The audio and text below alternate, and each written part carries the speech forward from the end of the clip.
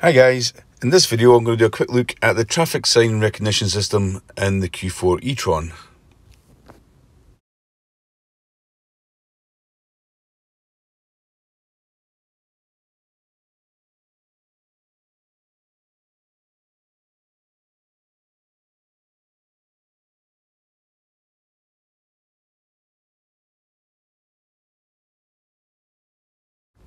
As you can see from the manual, it's a camera-based traffic sign recognition system. And according to the manual, it can display multiple traffic signs at one time, although in the last 3,000 miles I've only ever seen one at a time.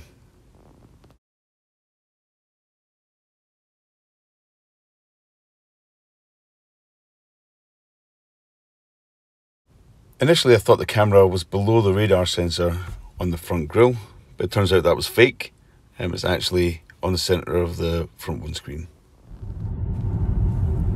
It does seem to be pretty quick to react. Here I am approaching a 60 mph limit and the sign changes pretty quickly. The signs also appear if you've got the driver assistance stuff switched on your screen. So here it's telling me to slow down for the roundabout, but the speed limit's at the bottom. So at this junction, the speed limit changes from 40 to 30 as soon as you go around the corner.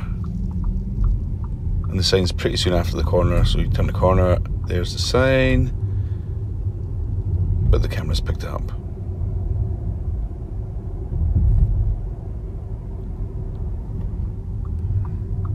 Similar situation here, this stretch road goes from 30 to 20, and the 20 sign is directly in front of the sign for the chip in there.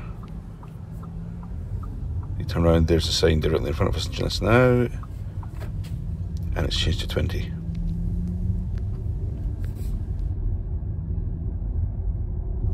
It does get caught out occasionally, so the street I'm on just now, the speed limit turns to 20 when the lights are flashing on the sign.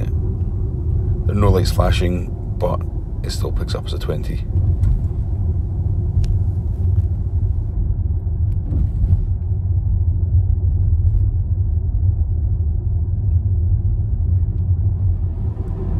And in this section, it's picked up 30 mph warning signs from 300 yards out. And the speed limit is still 60 until you get down to the 30 sign, but it's saying that we're in a 30 already. And that's actually just into the 30 now.